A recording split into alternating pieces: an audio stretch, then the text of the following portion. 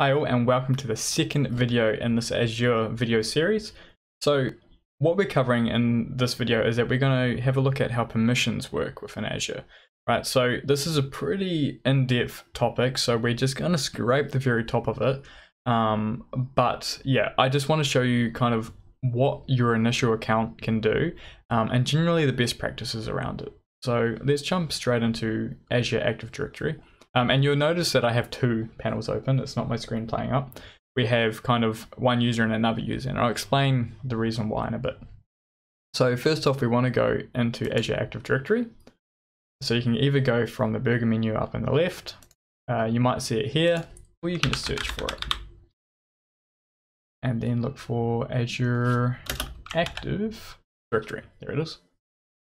And here there's a whole bunch of stuff here, and don't worry, over time we will explore these, but for now we're just going to go into users. And then you'll see I actually have 4 users, but you most likely only have 1, especially if you're just started on your free tier. So the main account that you will notice, you'll only have 1, and that will be your main account. Now this account is like called your master account, your god account, or something like that, right? Or again, your break glass account.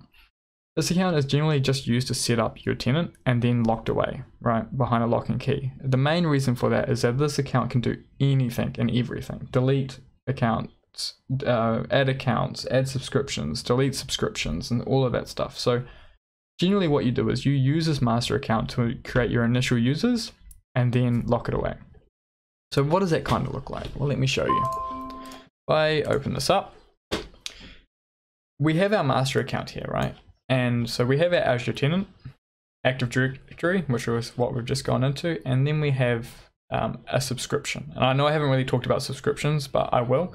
In a nutshell, a subscription is just somewhere where you create your resources, your virtual machines, and they're all kind of divided up by subscriptions. That's so, again, real quick, in a nutshell, you could have, say, a subscription for your engineers, and then a subscription for finance or something, and within there is a whole set of different resources, but we'll cover that more in detail soon.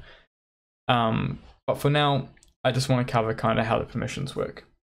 So you have a master account, right, which is your account that you're signed into now. Again, if you're on that free tier sort of thing. And what I've done is I've created 2 accounts with that master account, Bob and Nick, right? And this master account's gone, right, well, I know Nick wants to have a subscription, so we're going to create a subscription for him, and then we've got named it Tech Docs. In your case, your one would be called like the free tier subscription, and we've assigned Nick the owner rights for that subscription, right? So Nick has no permissions at this layer. Nick cannot create new users or delete users within Azure Active Directory. The only role Nick has is within this little box, right? Where again, the master account can delete this, can delete all these users if he wants and stuff like that. Hence why it's good to have limited permissions. So Nick's been added, and Nick can do whatever he wants in the subscription. Nick can add Bob in if he wants and stuff like that. So that's kind of how this works. And I'm going to show you now hands-on how this works, because it's easy to kind of wrap your head around. And this is kind of the layer that I'm going to go. I'm not going to go too deep, too deep with this. Just kind of keep it high level. So, let's jump into our users. So we're in Bob, right? And again, as you've seen, Bob is sitting up there. He can't see it. So let me just bring this up again. Bob is sitting out here, right? In the Azure Active Directory, no roles assigned. So what can Bob see? So if we are on Bob, go to subscriptions, right?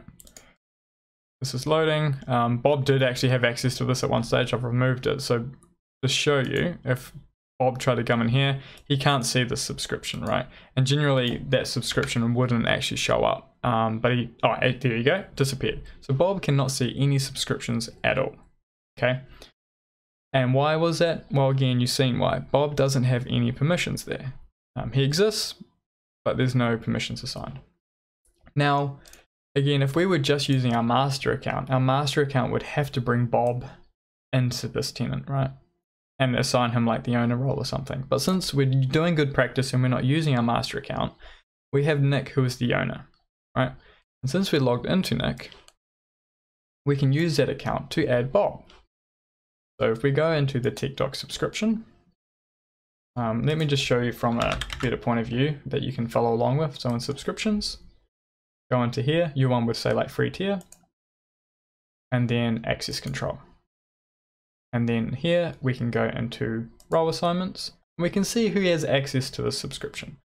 This is just another test user I have, don't worry about that one. But for now, Nick is the only one in here with owner, right? But we want Bob to be able to come in here and build stuff as well. Bob needs to help us on a project. So let's add him in. So add role assignment, click the role. So we're not going to give Bob owner because he doesn't need it, right? It's an easy thing to apply. It will give him everything he needs, but it gives him too much, right? And we're following best practice here. We're not going to give him that. Now, if we gave him reader, he can see everything, but he can't do anything. So that's too restrictive, right? But then if we go to contributor, what does contributor give us?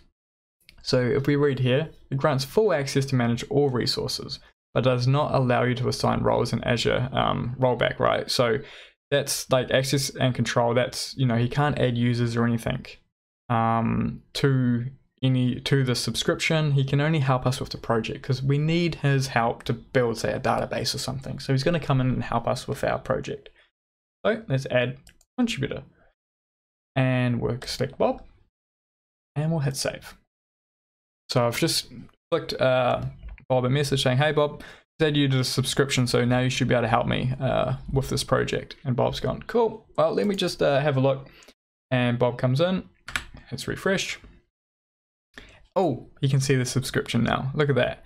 Now just be aware that it does take like 5 to 10 minutes for a role to fully be applied, so you might see it, but for example if you come in here, see, you still see like unauthorized sort of stuff. So generally it takes like a log in, log out for that to happen. But for this case, that kind of shows that that's how this works. So let's come back to the diagram and let's see what's happened here. Bob has now come in. Oh, actually, we'll leave Bob there because he still exists there. And he's now in here with that new role, the contributor role, right? So now Nick is the only one that can bring users in, but Bob has that role, the contributor access, and he can help us with our project. So that's how the role assignment works. And that's generally the best practice on how you would manage roles and access to subscriptions. You don't just have master account here, and stuff like that. That's bad practice, and that's how, you know, if this master account ever gets compromised, yeah, they can do whatever they want. They can lock you out. They can, if this master account gets compromised, he just goes, ha ha ha, delete that, delete that, delete that, change the password for that. You have no access to your subscription anymore while you're at whole Azure tenant. And actually the master account go, oh, I don't want that, and I'm going to delete that. You know, that's what a master account can do. Now we're with Nick.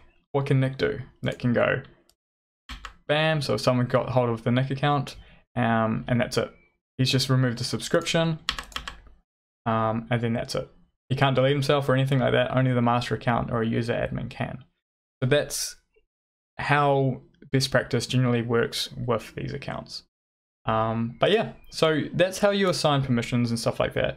Now I know you're on a free tier, but the best time to apply best practices now, right? So make yourself another account, and then have a play around with assigning permissions, right? Try get yourself the least amount of permissions you need to play around, right? And just have a tinker around. But generally what I'm going to recommend going forward for you using this user is give them owner on the free tier subscription. That means that you'll be able to follow along with the upcoming videos without snagging something, going, oh, you don't have permissions to do something, right? Yeah, so just make a new account and assign them the owner role. And I'll see you in the next video. Cheers, guys.